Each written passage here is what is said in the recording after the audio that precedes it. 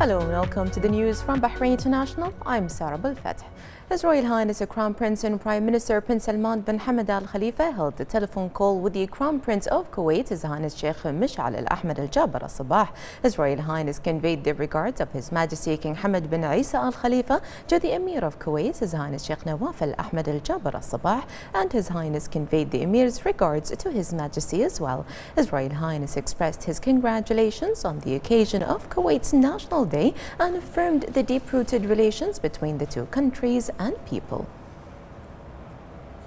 His Royal Highness the Crown Prince and Prime Minister Prince Salman bin Hamad Al Khalifa held a telephone call with the Prime Minister of Kuwait, His Highness Sheikh Sabah Al Khalid Al Hamad Al Sabah. His Royal Highness conveyed the regards of His Majesty King Hamad bin Isa Al Khalifa to the Emir of Kuwait, His Highness Sheikh Nawaf Al Ahmed Al Jaber Al Sabah, and His Highness conveyed the Emir's regards to His Majesty as well. His Royal Highness expressed his congratulations on the occasion of Kuwait's National Day and affirmed the deep-rooted relations between the two countries and people.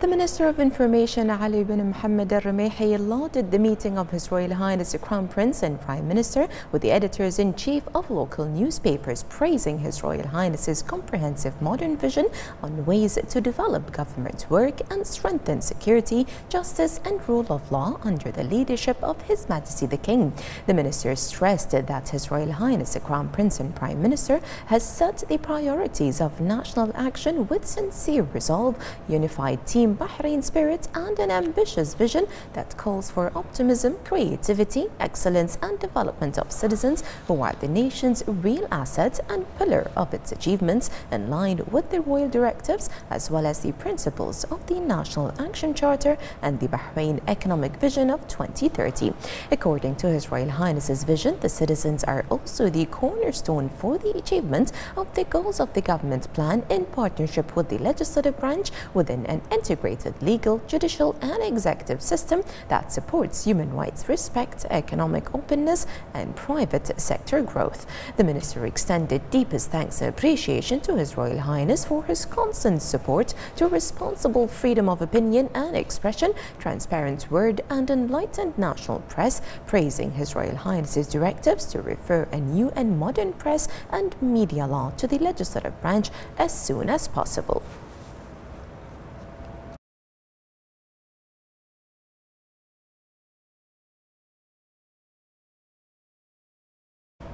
The Executive Committee of the Arab Inter-Parliamentary Union, headed by the United Arab Emirates, held a virtual meeting to coordinate the agenda of the 27th session, where the committee discussed the report of the Secretary General of the Arab Parliamentary Union containing the implementation of the decisions of the 29th Conference and the 30th Emergency Conference of the Arab Parliamentary Union. The meeting also discussed the preparation for the agenda of the 31st upcoming conference, as well as the draft work program and the draft budget for 2021, in addition to the Arab Parliamentary Excellence Award. The second Deputy Speaker of the Representatives Council and member of the Parliamentary Division of the Kingdom of Bahrain, Representative Ali Zayed, affirmed that based on the Kingdom's interest, encouragement and initiatives to activate joint Arab parliamentary work and on the directives of His Majesty the King, the Parliamentary Division contributed several recommendations. The second Deputy Speaker added that based on Article 18 of the Arab Parliamentary Union Charter, the Kingdom of Bahrain proposed adding a clause to the agenda of the next conference regarding Arab coordination that concerns with the provision of vaccines against COVID-19, as it is possible for the Union to put forward an initiative to provide the vaccine in the Arab region. The second Deputy Speaker of Representatives Council praised the remarkable developments and achievements made by the Kingdom of Bahrain in the field of parliamentary diplomacy, which made the Kingdom a role model in regional and international forums.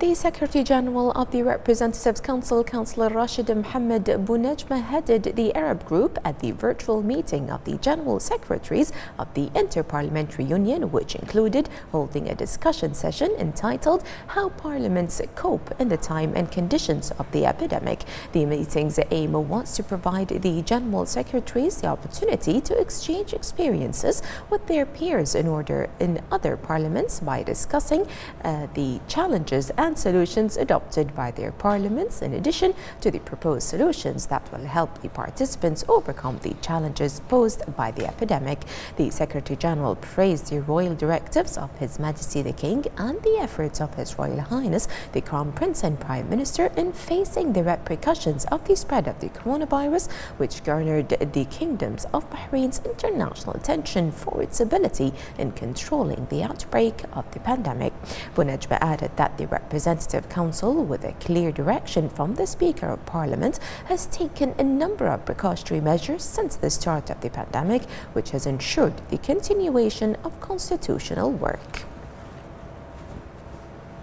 The United Nations Resident Coordinator Mohammed al-Zarqani expressed his sincere congratulations to His Majesty King Hamad bin Isa Al Khalifa on the occasion of the ratification and issuance of the corrective justice law for children in the Kingdom of Bahrain. Al-Zarqani explained that the promulgation of the law is a very important step that shows the Kingdom of Bahrain's commitment to enhancing compliance with international conventions on human rights in a manner that justifies restorative justice and preserving children's lives from abuse by establishing the Judicial Committee for Childhood and the Child Protection Center. For her part, the regional representative of the United Nations High Commissioner for Human Rights, Ruwaid Al-Hajj, welcomed the adoption of the law, noting that it was a response to the joint efforts made to take into account the best interests of the child. For his part, the representative of the United Nations Office on Drugs and Crime for the Gulf region, Dr. Hatem Ali, said that the law is the result of the wide-ranging process of consultations, and it shows the commitment of the Kingdom of Bahrain to fulfill its international obligations. The representative of UNICEF in the Gulf region, Tayyib Adam, welcomed the announcement and emphasized that the focus on restorative justice and the best interests of children at all times indicates the Kingdom of Bahrain's keenness to undertake reforms in the field of justice, noting that establishment of the Judicial Committee for Childhood and Center Child Protection in the Kingdom of Bahrain.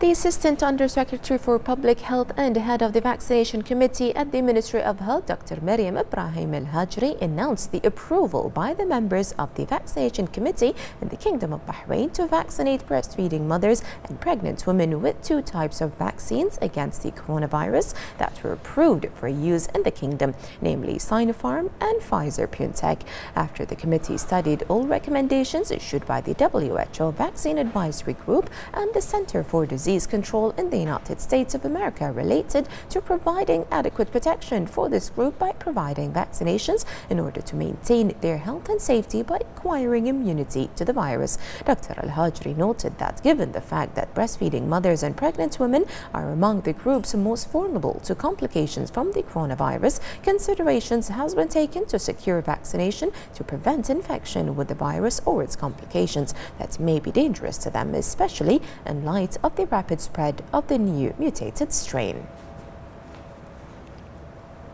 The national vaccination campaign continues to witness a wide turnout of citizens and residents. The Ministry of Health announced that 5,155 had taken the vaccine yesterday, bringing the total number of vaccinated individuals to 290,103. The ministry renewed its call for the community to commit to all precautionary measures and take the initiative to register for the coronavirus vaccination. The Ministry of Health said today that the number of active coronavirus cases reached 6,922 with 809 recoveries, 637 registered new cases. 218 of the new registered cases are expatriates, 408 are contacts of active cases, and 11 are travel-related. The ministry announced the 2 deaths from COVID-19, a male citizen aged 81 and a female citizen aged 77, and expresses its heartfelt condolences to the families of the deceased and urges everyone to comply with the guidelines issued by the National Task Force for combating the coronavirus.